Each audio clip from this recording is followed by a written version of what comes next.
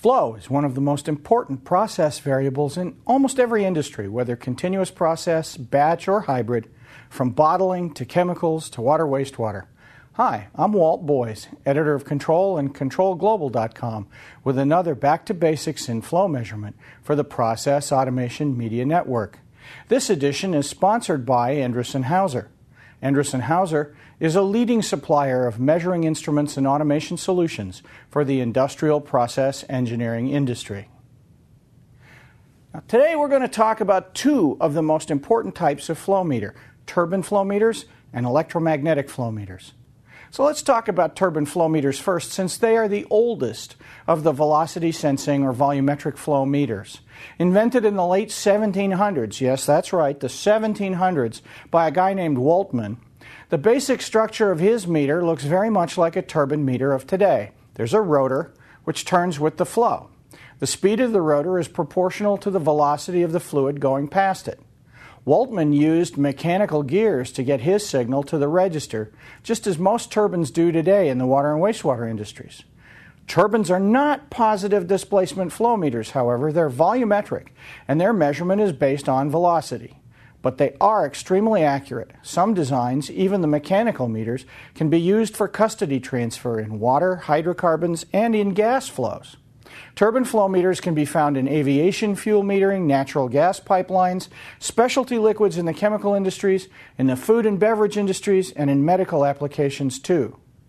Turbine meters come in all types, including propeller meters, paddle wheel meters, impeller meters, but they all work by converting the rotational energy of a spinning prop to velocity-based volumetric flow. They can have entirely mechanical designs, be electromechanical hybrids, or have solid-state sensors picking up pulses from the rotor as it spins. Turbine meters are sensitive to temperature and viscosity of the fluid and to fluid density.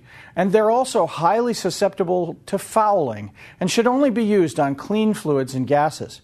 Particulates, rocks, bottles, and rags immediately foul the prop, and the meter must be repaired. Also, as Dr. Flowmeter says, overspinning the rotor by putting a higher flow rate than it was designed for may cause the rotor to break, and you're going to find it downstream somewhere. Turbine meters also have a size limitation. It's very difficult to make a turbine meter much over 12 inches or 305 millimeters in diameter because the rotor becomes huge and its own mass interferes with its ability to spin. It takes a lot more velocity to spin a really big rotor. Insertion turbine meters have been designed, but their accuracy is significantly reduced. So what to do? Well, in the late 1940s, the Dutch faced a real difficulty. They were trying to drain the Zuider Zee, and they needed a way to measure the flow through the sluice gates into the North Sea. They found themselves looking at Faraday's law and realized that water, even seawater, is a moving conductor.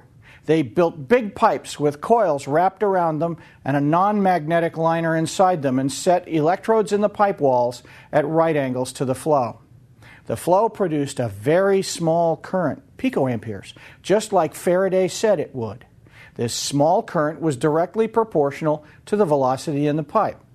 In fact, it was directly proportional to the average velocity of the entire flow, which made it possible to measure the flow rate incredibly accurately without any moving parts whatsoever. Pretty cool. Electromagnetic flow meters, also called mag meters, are very accurate too. Because they sense the average velocity in the pipe, they can be accurate to 0.5% of indicated flow rate over most of their measurement range, or even better. Of course, there's a kind of insertion meter that uses the electromagnetic principle, but it's nowhere near as accurate as the spool piece designs that we're talking about here. Today, electromagnetic flow meters, mag meters, are used in just about every industry where the liquids are conductive.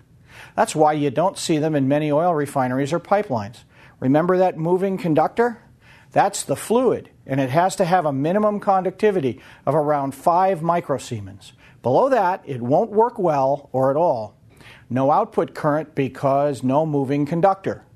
In the 60 or so years since the first mag meters were installed in the dikes of the Zuider Zee, the number of manufacturers has proliferated. David Spitzer and I are the authors of the Consumer's Guide to Magnetic Flow Meters, and we've identified more than 50 manufacturers globally. Not all of them make good devices, not all of them sell globally, and a few of them make sizes larger than 12 inches or 305 millimeters. What this means for end users is that the price of owning a magnetic flow meter has dropped precipitously since the 1970s.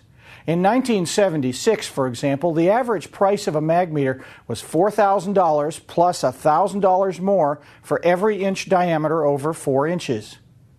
So basically, if you wanted a 96-inch or 2,438 millimeter diameter flow meter, it was going to cost you $96,000.